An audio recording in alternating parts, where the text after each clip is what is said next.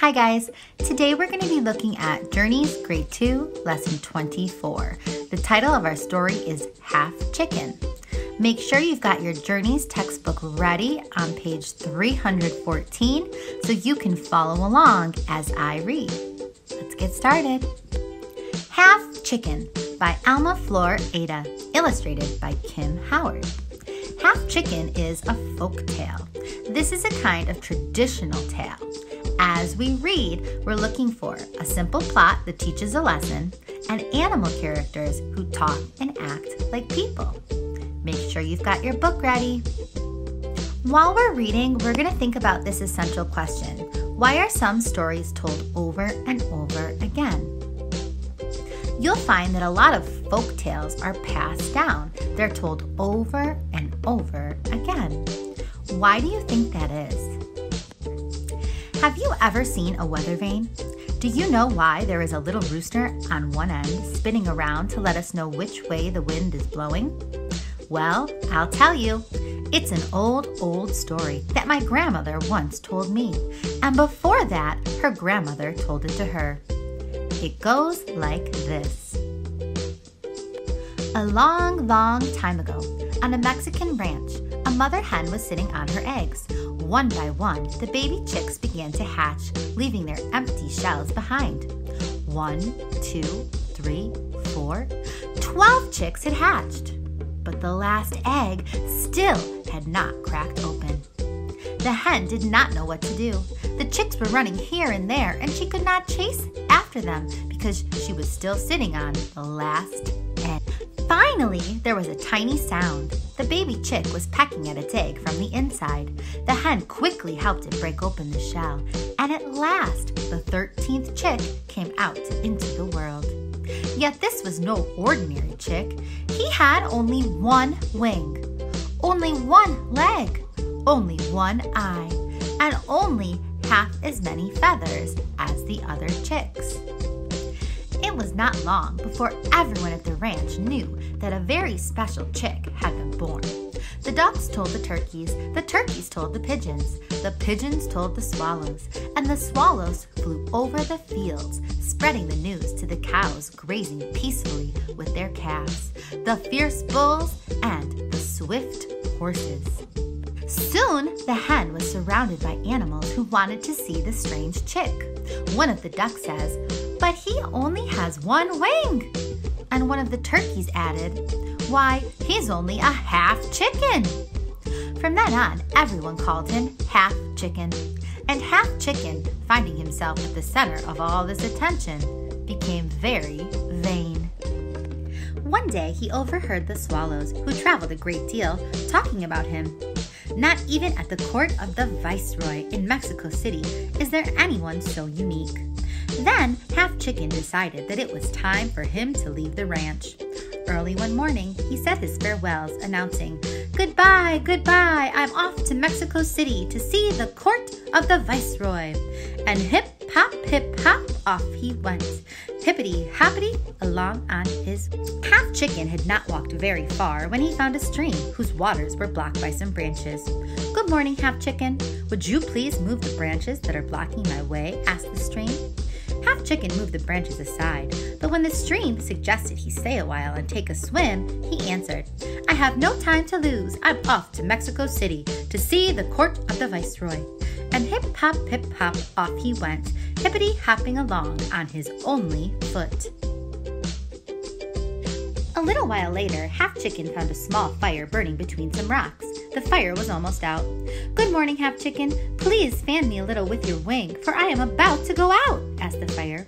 Half Chicken fanned the fire with his wing, and it blazed up again. But when the fire suggested that he stay a while and warm up, he answered, "I have no time to lose. I'm off to Mexico City to see the court of the Viceroy." And hip hop, off he went, hippity-hopping along on his only foot. After he had walked a little farther, Half Chicken found the wind tangled in some bushes. "Good morning, Half Chicken. Would you please untangle me so that I can go on my way?" asked the wind. Half Chicken untangled the branches, but when the wind suggested he stay and play and offered to help him fly here and there like a dry leaf, he answered, "I have no time to lose. I'm off to Mexico City to see the court of the Viceroy." And hip hop, off he went, hippity-hoppity along on his only foot. At last he reached. Half Chicken crossed the enormous great plaza. He passed the stalls laden with meat, fish, vegetables, fruit, cheese, and honey. He passed the Parian, the market where all kinds of beautiful goods were sold. Finally, he reached the gate of the Viceroy's palace. Good afternoon, said Half Chicken to the guards in fancy uniforms who stood in front of the palace. I've come to see the Viceroy. One of the guards began to laugh. The other one said, you better go in around the back and through the kitchen.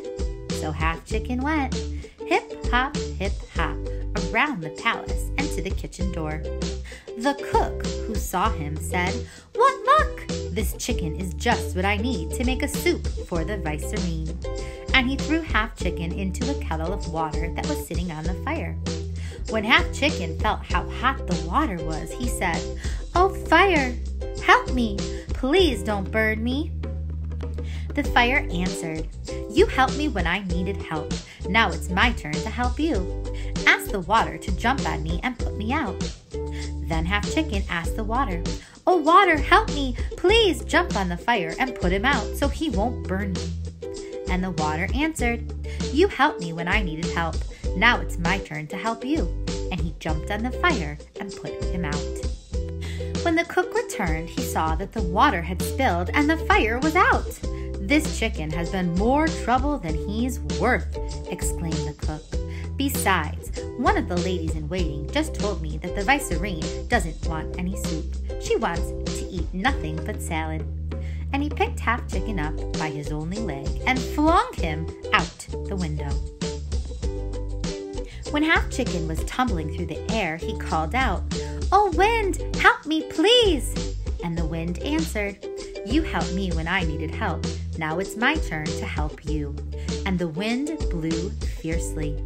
He lifted Half Chicken higher and higher until the little rooster landed on one of the towers of the palace. From there, you can see everything you want, Half Chicken, with no danger of ending up in the cooking pot. And from that day on, weathercocks have stood on their only leg, seeing everything that happens below and pointing whichever way their friend, the wind, blows.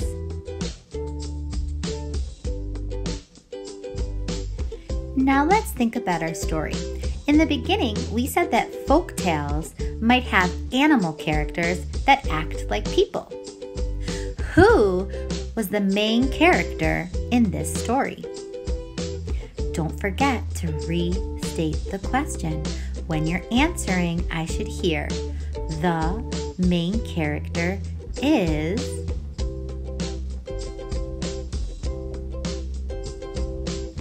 Half Chicken gets in a little bit of trouble when he goes to the palace. What happens to Half Chicken when he tries to visit the palace?